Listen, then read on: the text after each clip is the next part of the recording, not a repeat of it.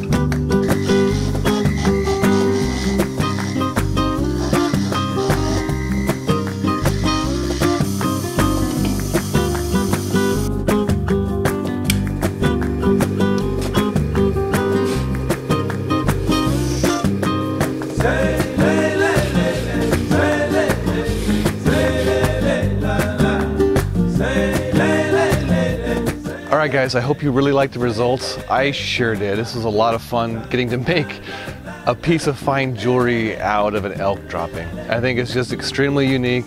You'll definitely be the only one on the trail with a pendant like that. Check out my website, sojournfinejewelry.com, for all the jewelry that I make. You'll also see a lot of my other coin rings and stuff that I do on my other channel there as well. Alright guys, I'll catch you on the next adventure.